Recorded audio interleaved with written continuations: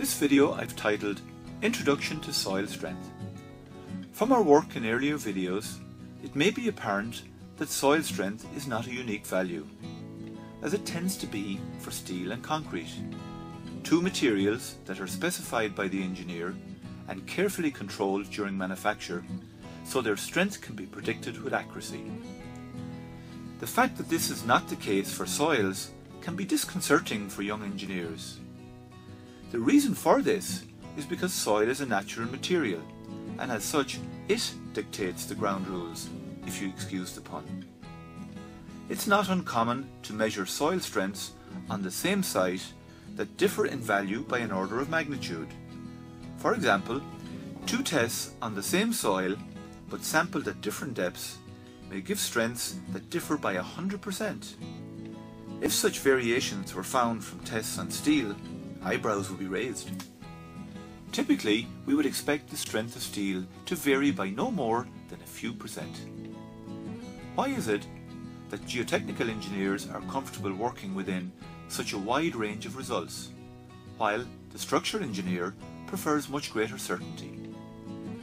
We'll see that this has much more to do with the inherent variability in nature than a philosophical difference between the two disciplines.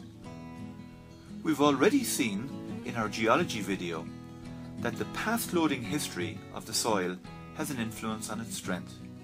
We will now look at some other factors that influence soil strength and hopefully bring some clarity to a topic which appears so often to be shrouded in mystery. I'll start by drawing from your prior knowledge on Moore's circle for stress. Let's examine the strength of steel, concrete and soil. And while we're at it, we'll also show why static water has no strength. Starting with steel and adopting the convention that compressive stresses are positive because soils have no tensile strength. We can plot the failure of a specimen tested in tension. As the sample is stretched, there is no applied horizontal stress.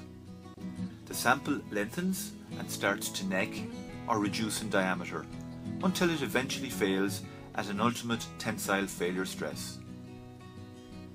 Plotting this on our shear stress versus normal stress axis, the diameter of the Moore circle at failure is determined by the distance from the origin, as there is no applied horizontal stress, to the failure stress in tension. Drawing the Moore circle, we see the steel fails at a shear stress of tau SF. Next, let's represent the strength of concrete. Like soil, concrete strength resides in its compressive capacity. So strength tests are normally conducted by crushing cube or cylinder specimens.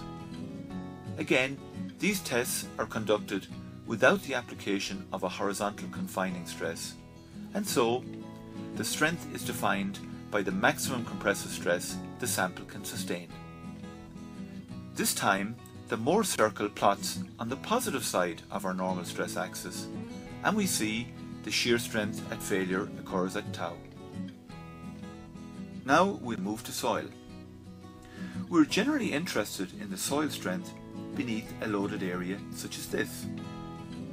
We note in this instance that the representative sample to be tested resides some distance d below ground level. This means the specimen has a horizontal confining stress applied to it. This is normally estimated as a certain proportion of the total overburden stress. Let's call it sigma h. The specimen is then subjected to an increasing vertical stress until it fails. The resulting Moore circle plots like this, with the shear stress at failure equal to tau s.